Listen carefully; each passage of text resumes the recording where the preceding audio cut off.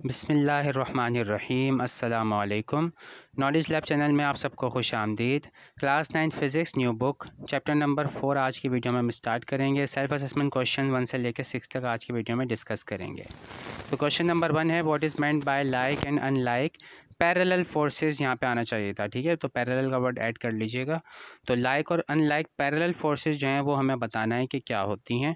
Question number 2 में हमें बताना है इन दोनों का डिफरेंस। तो क्वेश्चन नंबर 2 में जब मैं डिफरेंस बता रहा हूँगा तो इसका जो फर्स्ट पॉइंट है डेफिनेशन का, तो उसका यानी क्वेश्चन 1 का आंसर उसी में आ जाएगा। तो सबसे पहले समझते हैं कि पैरेलल फोर्सेस क्या होती हैं। Forces that act on same और different points and having their lines of action never intersecting each other are called parallel forces. ऐसी फोर्सेस जो या तो ऑब्जेक्ट के ऊपर एक ही पोजीशन पे एक ही पॉइंट पर एक्ट कर रही होंगी या डिफरेंट पॉइंट पर भी एक्ट कर सकती हैं, और उनकी जो लाइन ऑफ एक्शंस हैं वो कभी भी एक दूसरे से इंटरसेक्ट नहीं करेंगी, एक दूसरे से टकराएंगी नहीं, क्रॉस होके नहीं जाएंगी। तो इस तरह की जो फोर्सेस हैं वो कहलाती हैं पैरेलल फोर्सेस। तो यहाँ देखें जनाब, मैंने एग्जांपल से समझाने की कोशिश की है। 3 तरह की फोर्सेस देखें मैंने आपके सामने, इनकी लाइन ऑफ एक्शन मैंने ड्रॉ करके दिखाई हैं।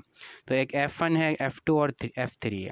अब F1 और F2 देखें बिल्कुल एक दूसरे के पैरेलल हैं, बिल्कुल एक दूसरे की सीध में हैं, तो इसलिए F1 और F2 जो है वो पैरेलल फोर्सेस हैं। जबकि F3 की अगर बात करें और F1 और F3 की बात करें या F2 और F3 की बात करें तो F3 जो है वो F2 के ना ही F2 के पैरेलल है और ना ही F1 के पैरेलल है। तो ये जो आपके सामने फोर्सेस नज़र आ रही हैं इसमें F1 और F2 जो है वो पैरेलल फोर्सेस हैं, ठीक है। उसके बाद आगे क्वेश्चन नंबर 2 डिफरेंस हमें बताना है लाइक और अनलाइक फोर्सेस का, विद एग्जांपल्स बताना है। तो पॉइंट नंबर 1 है डेफिनेशन है ये इनकी। ऐसे पैरेलल फोर्सेस जिनकी डायरेक्शन क्या हो, सेम हो, वो कहलाती हैं like parallel forces. Forces having their line of action not intersecting with each other, यानी कि पैरेलल हैं ये, एंड हैव सेम डायरेक्शन, और उनकी डायरेक्शन क्या होगी, सेम होगी, सबकी एक जैसी डायरेक्शन होगी, are called like parallel forces. Example यहाँ पे मैंने दिए line of action of all the apples और line of action of weight, ठीक है। Line of action of weight of all the apples in the bag are parallel and have same direction. क्या बात कह रहा हूँ मैं, ये बात कह रहा हूँ। देखें जैसे कि ये बैग है, बैग के अंदर बहुत सारे एप्पल्स रखे हुए हैं। अब इन सब का कुछ ना कुछ वेट होगा, तो वेट आपको पता है हमेशा toward the centre of earth जो है उसकी डायरेक्शन होती है। तो हर सेप की जो वेट है उसकी लाइन ऑफ एक्शन हमने ड्रॉ कर दी है यहाँ पर। तो सब के सब देखें पैरेलल हैं, बिल्कुल पैरेलल हैं ये, और सबकी डायरेक्शन देखें सेम डायरेक्शन में, सबकी जो लाइन ऑफ एक्शन है वो पॉइंट आउट कर रही हैं, सबके वेक्टर्स जो हैं वो एक ही डायरेक्शन में पॉइंट आउट कर रहे हैं। तो ये लाइक पैरेलल फोर्सेस की एग्जांपल है। अब अनलाइक पैरेलल फोर्सेस के लिए पॉइंट नंबर 1, क्योंकि डिफरेंसेस हैं ये दोनों के आमने सामने, आप जो है इसको कंपैरिजन कर रहे होंगे, डिफरेंसेस लिख रहे होंगे। तो forces having their line of action not intersecting, यानी कि पैरेलल फोर्सेस हैं, एंड हैव ऑपोजिट डायरेक्शन, लेकिन डायरेक्शन जो है वो कैसी होंगी, ऑपोजिट होंगी। यानी अगर एक डाउनवर्ड है तो दूसरी अपवर्ड होगी, एक अगर लेफ़्ट है तो दूसरी राइट साइड पर होगी, और एक ही ऑब्जेक्ट पे जो है वो सारी की सारी फोर्सेस एक्ट कर रही होनी चाहिए। तो are called unlike parallel forces. इस तरह की जो फोर्सेस हैं वो कहलाती हैं unlike. Example, a metal sphere attached with a string hanging vertical, यानी पेंडुलम जो होता है उसकी एग्जाम्पल मैंने यहाँ पे दी है। देखें ये एक स्ट्रिंग है, धागा है या रस्सी, और उसके साथ एक ये मेटल का स्फीयर जो है, धात का बना हुआ है, लोहे का कह लें या स्टील का कह लें, गोला जो है वो मैंने अटैच किया हुआ है इसके साथ, और ये एक सपोर्ट से बंधा हुआ है। अब अगर स्फीयर की बात करें तो इसका जो वेट है वो डाउनवर्ड एक्ट कर रहा होगा, toward the centre of the earth act कर रहा होगा, जबकि टेंशन जो है प्रोड्यूस हो रही है स्ट्रिंग के अंदर। जब भी हम किसी ऑब्जेक्ट को जो है वो हैंग करते हैं किसी स्ट्रिंग के साथ या चेन के साथ, तो चेन में या स्ट्रिंग में या रस्सी के अंदर जो एक फोर्स डेवलप होती है जिसे हम कहते हैं टेंशन फोर्स, ठीक है। तो टेंशन फोर्स जो है इसकी डायरेक्शन हम हमेशा जो है वो toward away from the point of contact लेते हैं, जहाँ से आपने धागे को बांधा हुआ है ऑब्जेक्ट के साथ उससे अवे लेंगे, उससे दूर, ठीक है। टेंशन के बारे में एक बात और भी बता दूं मैं आपको कि एक ही स्ट्रिंग के अंदर टेंशन की जो है डायरेक्शन डिफरेंट हो सकती है, यानी इस पॉइंट पर डिफरेंट है टेंशन की डायरेक्शन, यहाँ पे टेंशन की डायरेक्शन डिफरेंट है, लेकिन मैग्नीट्यूड जो है टेंशन का, फोर्स की टाइप है टेंशन, तो टेंशन का जो मैग्नीट्यूड है वह पूरी रस्सी के अंदर, स्ट्रिंग के अंदर या चेन के अंदर एक जैसा रहेगा, लेकिन डायरेक्शन जो है वो डिफरेंट हो सकती हैं। तो अगर इसकी बात करें, इन फोर्सेस की बात करें तो हैं तो ये पैरेलल, लेकिन इनकी जो डायरेक्शंस हैं वो कैसी हैं, ऑपोजिट डायरेक्शन में है ये। तो इस तरह की जो फोर्सेस हैं ये कहलाती हैं unlike parallel forces. Point number 2, resultant of like parallel forces is the sum of magnitudes of all the forces acting on the object and has the same direction as the parallel forces। अब जो resultant होता है parallel forces का, like parallel forces का, वो क्या होता है, सम होता है। जितनी भी फोर्सेस ऐड कर रही हैं उनके मैग्नीट्यूड का आप सम कर दें तो आपको मैग्नीट्यूड मिल जाएगा टोटल फोर्स का, रिजल्टेंट फोर्स का। लेकिन अगर उसकी बात करें हम अनलाइक पैरेलल फोर्सेस की, तो इसमें देखें दो ग्रुप बनेंगे और हर ग्रुप जो होगा वो एक parallel force, like parallel force का ग्रुप होगा। तो दोनों ग्रुप जो बनेंगे उनका हम अगर क्या कर लें, डिफरेंस ले लें। फ़िलहाल तो मेरे पास देखें दो ही फोर्सेस थी, लेकिन ज़रूरी नहीं कि हमेशा ऐसा ही हो। बाज़ों का जैसा होता है कि दोनों डायरेक्शन में, अपोजिट डायरेक्शन में जो है वो डिफरेंट फोर्सेज ऐड कर रही हो सकता है कि डिफरेंट फोर्सेज जो हैं वो ऐड कर रही हो। तो तब आप क्या करेंगे, उन जैसे अपवर्ड फोर्सेस हैं और डाउनवर्ड फोर्सेस हैं, एक से ज़्यादा हैं, तो उन दोनों का आप एज अ पैरेलल फोर्स सम निकाल लेंगे उनका। और फिर जब उनका सम निकाल लेंगे आप, अपवर्ड वाले का निकाल लिया आपने और डाउनवर्ड वाले का निकाल लिया, अब उन दोनों का जब आप डिफरेंस लेंगे तो आपके पास क्या आएगा, रिजल्टेंट आ जाएगा अनलाइक पैरेलल फोर्सेस का। ठीक है, तो resultant of unlike parallel forces is the difference of resultant of magnitudes of all the opposite forces acting on the object and has the same direction as the greatest force. और direction कहाँ पे होगी, जो force greatest होगी उसके direction में जो है वो रिजल्टेंट फोर्स की डायरेक्शन जो है वो आ रही होगी। तो resultant force F on the metal sphere जो हमारी एग्जांपल है, उसमें रिजल्टेंट फोर्स अगर एफ़ की बात करें तो वो टी माइनस डब्ल्यू होगी, यानी कि टेंशन माइनस वेट। फ़िलहाल क्योंकि वो दोनों एक दूसरे को बैलेंस कर रहे होंगे तो वो ज़ीरो होगा। तो point number 3, resultant of like parallel forces can never be zero. Like parallel forces का जो सम है वो कभी भी ज़ीरो नहीं हो सकता, और अनलाइक पैरेलल फोर्सेस जो हैं उनका रिजल्टेंट जो है वो ज़ीरो हो सकता है। ठीक है, उसके बाद नंबर 5 देखें, like parallel forces always act on different points. Like parallel forces कभी भी एक ही पॉइंट पे एक्ट नहीं कर सकती, डिफरेंट पॉइंट्स पे एक्ट करेंगी। और जो अनलाइक पैरेलल फोर्सेस हैं they can act both same and different points. तो ये एक पॉइंट पे भी डिफरेंट जो है एक्ट कर सकती हैं ऑब्जेक्ट पर, और ऑब्जेक्ट के एक से ज़्यादा पॉइंट पर, एक से ज़्यादा जगहों पर भी एक्ट कर सकती हैं। Number 5, like parallel forces can produce torque when act on a pivoted object. अगर लाइक पैरेलल फोर्स जो है वो किसी ऑब्जेक्ट पर एक्ट कर रही है और वो जो ऑब्जेक्ट है वो पिवटेड ऑब्जेक्ट है, यानी कि एक पॉइंट उसका फिक्स है, उसका एक सिरा, एक एंड जो है वो फिक्स होना चाहिए, तो तब जो है क्या करेंगी, ये टॉर्क प्रोड्यूस करती हैं। देखें जैसे कि यहाँ पे मैंने एक ये पिवट पॉइंट, फिक्स पॉइंट ले लिया, और यहाँ पर एक ये रॉड है या दरवाज़ा कह लें आप इसको, ठीक है ना। तो इसके ऊपर दो फोर्सेज एक्ट कर रही हैं, एक F1 और एक F2। तो ये दोनों कैसी फोर्सेज हैं, लाइक पैरेलल फोर्सेज हैं, क्योंकि दोनों की डायरेक्शन भी सेम है, जिससे कि पैरेलल है ये।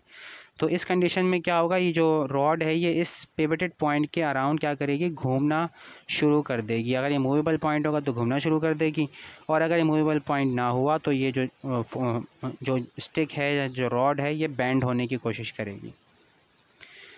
अनलाइक पैरेलल फोर्सेस जो हैं वो क्या करती हैं, कपल फॉर्म करती हैं, टॉर्क ड्यू टू कपल। ठीक है, इसके बारे में हम डिटेल में पढ़ेंगे इसी चैप्टर में। तो फिलहाल मैंने जो है ये पॉइंट था तो मैंने यहाँ पे लिख दिया है। तो अनलाइक पैरेलल फोर्सेस जो हैं वो क्या करती हैं, कपल फॉर्म करती हैं if they act on different points. अगर ये डिफरेंट पॉइंट्स पर एक्ट करें तब, अगर सेम पॉइंट पर एक्ट कर रही होंगी तो तब तो वही वाला केस आ जाएगा कि जिस डायरेक्शन में जो है वो रिजल्टेंट फोर्स होगी उस डायरेक्शन में ऑब्जेक्ट जो है वो मूव करना शुरू कर देगा, एक्सेलरेट करेगा। ठीक है, तो यहाँ पे मैंने स्टीयरिंग ऑफ अ कार की जो है वो एग्जांपल ली है। यहाँ पे कपल में होता ये है कि जो अनलाइक फोर्सेस होती हैं वो डिफरेंट पॉइंट्स पर एक्ट करती हैं, जिसकी वजह से ऑब्जेक्ट जो है वो रोटेट करना शुरू कर देता है, रोटेशन जो है उसमें पॉसिबल हो जाती है। इसके बाद self assessment questions. Question number 3, define resultant of a force. ठीक है, रिजल्टेंट ऑफ फोर्सेज होना चाहिए था, हटा देना चाहिए था इनको। डिफाइन रिजल्टेंट ऑफ फोर्सेज या डिफाइन रिजल्टेंट ऑफ वेक्टर के नाम से भी जो है ये आ सकती है डेफिनेशन। तो ये तो नेक्स्ट पेज पर है जनाब, देखते हैं इसको। रिजल्ट डिफाइन किया सिर्फ मैंने, बाकी है तो ये काफ़ी लेंथी टॉपिक, लॉन्ग में भी आ सकता है। The combined effect of all the forces acting on an object is called resultant force. इनके इसमें हेड टू टेल रूल होता है, तो लॉन्ग में क्वेश्चन आ सकता है, तो इसके लिए मैं अलग से वीडियो बनाऊँगा, हो सकता है। बहरहाल देखते हैं। तो जो कंबाइंड इफेक्ट होता है, जितनी भी फोर्सेज किसी ऑब्जेक्ट के ऊपर ऐड कर रही हो रही होती हैं, वो कहलाता है रिजल्टेंट फोर्स। यानी कि लेट सपोज कोई ऑब्जेक्ट है उसके ऊपर more than one forces add कर रही हैं, F1 F2 F3, तो उन सब को आप क्या करेंगे, ऐड कर लेंगे। अब ऐड करने के डिफरेंट मेथड हैं, जो है एनालिटिकल मेथड भी है, ग्राफिकल मेथड भी है, जिसमें कि हेड टू टेल रूल है।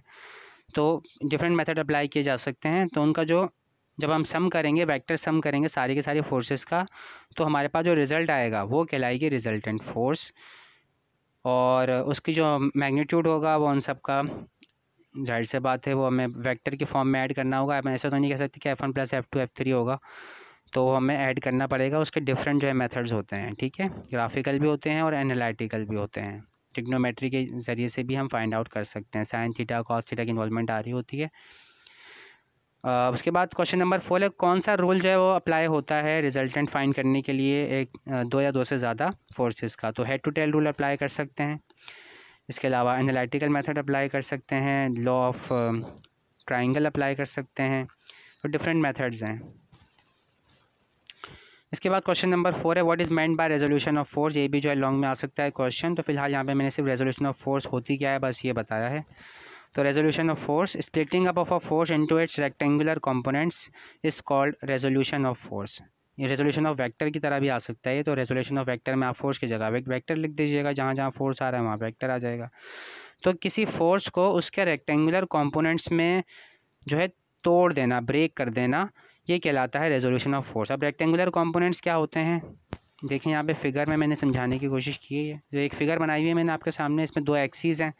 ये वाई एक्सिस है जिसे जो वर्टिकल एक्सिस है ग्राफ में, और ये जो है हॉरिजॉन्टल वाला हॉरिजॉन्टल लाइन ये है एक्स एक्सिस, ठीक है, ब्लैक से शो हुए में एक्सिस।